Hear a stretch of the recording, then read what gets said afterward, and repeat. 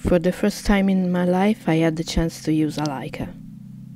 I had this Leica Q3 with me for 2 days, so I took the chance to go out and do some street photography in Rome. I tried something a bit different than my usual photos. I tried to go closer to the subjects, doing some portraits, doing some candids, something that I usually don't do. And here you can see the best pictures I took.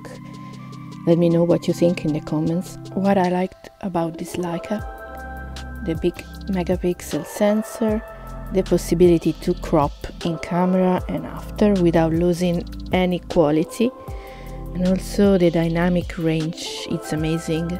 You can recover shadows and highlights with a click in Lightroom with any loss of quality.